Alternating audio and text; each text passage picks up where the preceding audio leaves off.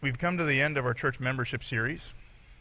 We've talked along the way in the process about what the church is and how to join it and what our responsibilities to it are.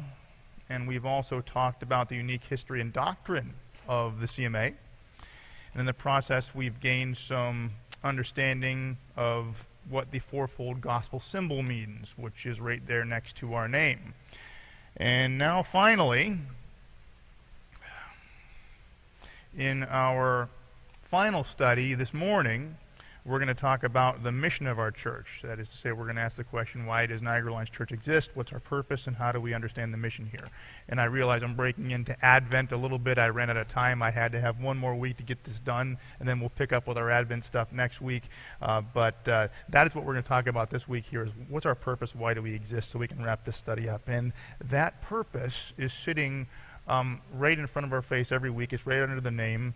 It is to enhance lives with God's truth. Again, our purpose here is to enhance lives with God's truth. In other words, our purpose is to make people's lives better by faithfully deploying God's Word. And that sounds kind of simple. It sounds kind of obvious. But the distinction is important because it's possible to deploy God's Word in error and to make people's lives worse. It's possible. People do it all the time. This is why the Bible so often warns against false teachers. If you look throughout the New Testament, there's so many warnings about false teachers for that reason. False teaching makes people's lives worse, not better. And this is what we seek to avoid. So this morning we're going to look at 3 ways, very briefly, that we enhance lives with God's truth. And we'll also look at what to avoid in the process. But this morning, 3 ways to enhance lives with God's truth. The outlines are up on the bistro tables if you don't already have one. It's very simple if you want to follow along, but here it is. First, we enhance lives by promoting acceptance rather than condemnation. We enhance lives by promoting acceptance rather than condemnation. Now, at the very heart of the gospel is the universal acceptance of all mankind. And I'll say that again. At the very heart of the gospel is the universal acceptance of all mankind. And if you don't believe me, look at one of the most famous verses in all of Scriptures. That is John chapter 3, verse 16. For God so loved the world that he gave his only begotten Son, that whosoever believes in him shall not perish, but have eternal life. All right? There is a reason why this verse is so well known and that everyone can quote it. It's because it declares very plainly and very clearly that we already have God's love now. Do you see it there? It's saying, without, there's no ambiguity there. It's saying we already have God's love. Everybody already has it. It states that before we acknowledge God in any way whatsoever, his love for us is already so intense that he laid down everything he had for us to make our redemption possible. Do you understand what this means? It means that God accepts us as we are. It means that even before we repent and receive him, his arms are actually wide open, ready to receive us. He's already in that posture. It means that nothing must be done to earn his acceptance. We already have it. And this is why Paul said what he did in Romans 5:8. For God demonstrates his own love towards us in that while we were yet sinners, Christ died for us. While we were still in that sinful state, that is when he died for us. God accepts us in whatever condition we come. That is what it's saying here. So that means he accepts us when we are natives. He accepts us when we are foreigners. He accepts us when we are wealthy. He accepts us when we are in debt. He accepts us when we are productive in society. And he accepts us when we live on government assistance. He accepts us when we are clean.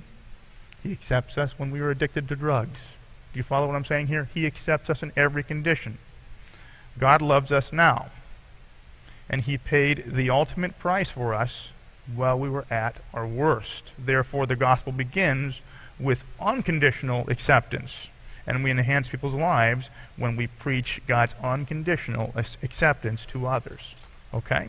When we start anywhere else, God's unconditional love and his unconditional acceptance for all mankind, we are actually not preaching the gospel. When we begin with condemnation of any kind, when we begin with guilt or shame, when we communicate that people cannot be received by God until they deal with something in their lives, we are not preaching the gospel. We are not enhancing lives with God's truth. It is as simple as that. And this comes to mind because in a well-meaning way we can do that and not realize it. In my last ministry, I can remember that I regularly was criticized there for the lack of guilt that came through in my preaching and the lack of people coming forward to the altar to repent and recommit and stuff like that at the end of the services. I caught a lot of flack for that. And I had people come up to me and look at me in the eyes and say, Pastor Dan, I just don't feel bad when I listen to you preach. They said it to me all the time. And where are they coming from here? They understood church as a place to get motivated, to strive and to do better. That's what they understood it as. And so when they didn't feel the guilt being laid on them to motivate them, they thought something was off. I tried to explain to them that's not how the gospel works. And it just didn't click with so many there. But some of you might be asking, what about conviction of sin? What about changed life? Are you saying these aren't important? Aren't these important? Don't we need to strive? Don't we need to change? Of course it is important for us to change. Of course conviction is important. All I'm saying here is those are not our responsibility. The Holy Spirit is the one who brings the conviction. The Holy Spirit is the one who brings the life transformation. Our job is to preach God's unconditional acceptance and then let God from there handle the rest, for him to handle the conviction, for him to handle the life change. And we enhance people's lives when we do that. We introduce harm and we actually make people's lives worse when we try to take on the job of conviction and transformation ourselves. Does that make sense? I've said this before, we make a very lousy Holy Spirit. But when we just stick to the gospel and we just preach God's acceptance and let him handle those things, things are much better all the way around. So that's the first way. But we also enhance lives by promoting confidence rather than fear. We enhance lives by promoting confidence rather than fear. The gospel dispels fear 100% of the time. The gospel, when you're hearing it correctly, dispels fear. It never encourages fear. Never. And this is why John said in 1 John chapter 4, verses 17 and 18, "By this, love is perfected with us, so that we may have confidence in the day of judgment. Because as he is, so also we are in this world. There is no fear in love, but perfect love casts out fear." No fear. Thus, when we use our mouths to sow fear in people and to unsettle the hearts of our fellow man, we're actually working against the gospel. And we are not enhancing lives when we sow fear in the hearts of people. Nonetheless, the scriptures are often misused to sow fear in people, whether it be fear that God will strike us dead for some sin, or fear that we might get in an accident on the way home and then live eternally, apart from God, or fear that someone who doesn't share our convictions, Christian values, might come to rule over us and impose their secular will on us. The fear comes in all shapes and sizes, right from the Christian community sometimes. None of this enhances people's lives. None of it. In reality, it makes people worse, not better. We enhance lives by instilling confidence in the hearts of our fellow man that is based upon the truth of Scripture. And there are two main types of confidence that we're called to instill. There's more than this, but I'm just boiling it down to two for the sake of simplicity. The first is we are called to instill confidence in God's love. And by the way, God's love is unchanging.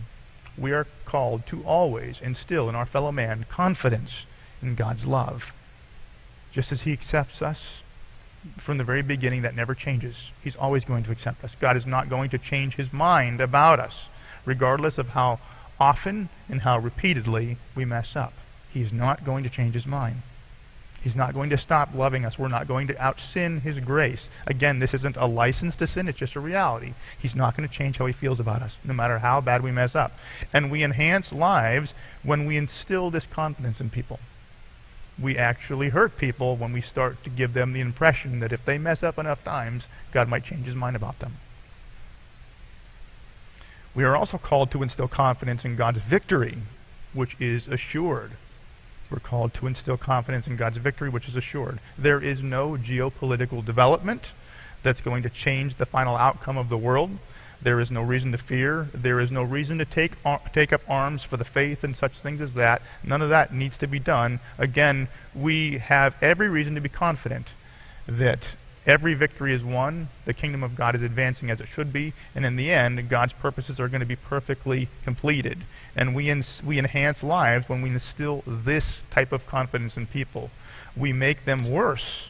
We hurt them when we sow fear and uncertainty and unsettle their hearts as though we're not secure. If we believe the truth of God's word, we have every reason to be confident, and we have every reason to encourage others to be confident as well.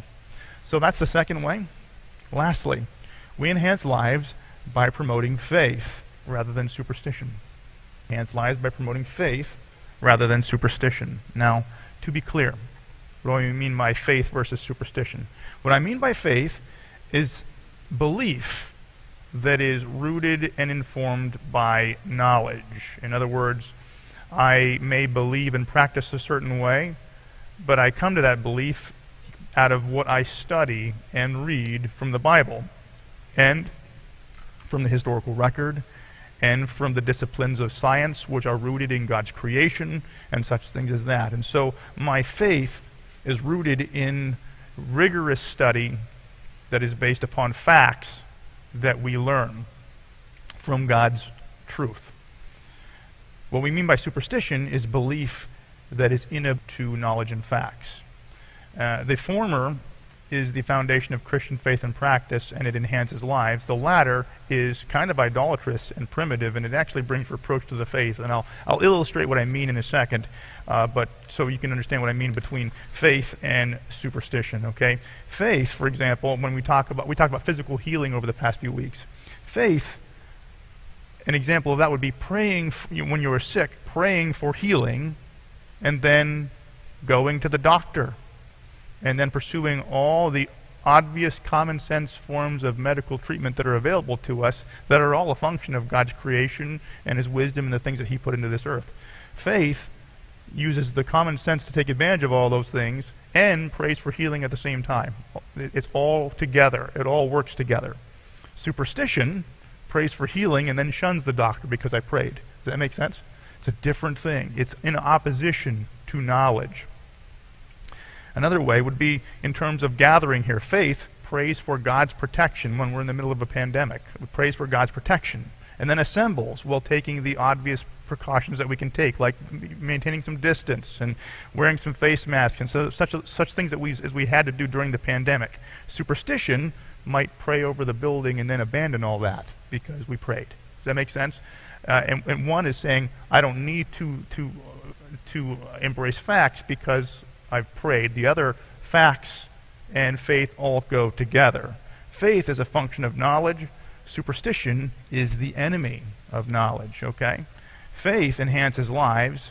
Superstition hurts people. And that's why so many people got sick when they came to church, because of that.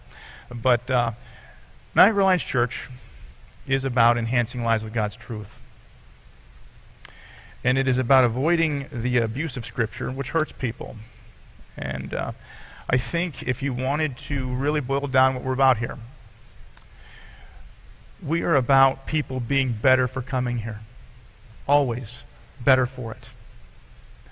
If people are not better for coming here, if their lives are not enhanced as a result of encountering God's truth, then we're doing something wrong here.